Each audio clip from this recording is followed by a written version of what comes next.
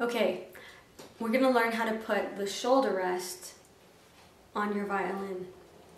So it's really important that for this course and for great technique and really sound playing, that you always use a shoulder rest. I strongly encourage you to use either a Bon Musica or an Everest or a Kuhn. The shoulder rest that you can buy for $10 in the store, or a sponge that you can get pretty cheap, or a pad, isn't going to provide the support. It's also not going to give you the structure you need. You need to make sure that when you place the shoulder rest on your shoulder that it fits flush.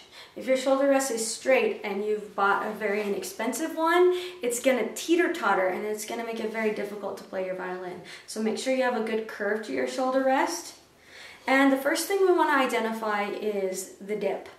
Do you see how this side here has a dip on it? The dip side rests on your shoulder. And so it's very important because that dip side goes on the back side of where your chin rest is. So I need to have the dip on the same side of the violin on the back. And what I'm going to do is my shoulder rest feet have little grooves in them.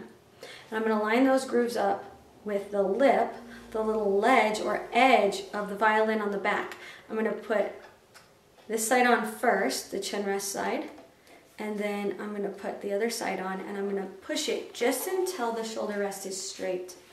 It's really important that your shoulder rest goes on straight and not crooked. If your shoulder rest goes at an angle like this or like this, it'll make your violin pop up or point straight down.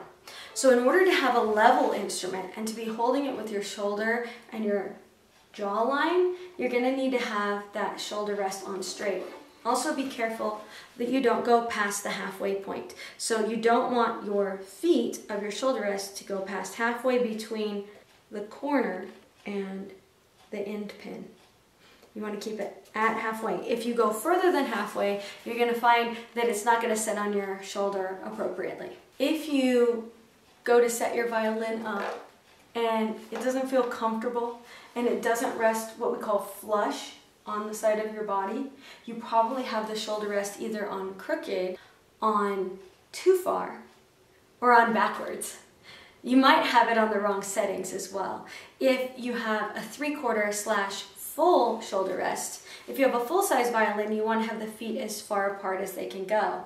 But if you have a 3/4, you want to have those feet in. Why? Because that size of shoulder rest will fit both sizes of violin. So if it's not fitting quite right, you can try moving the feet in or out on the pegs.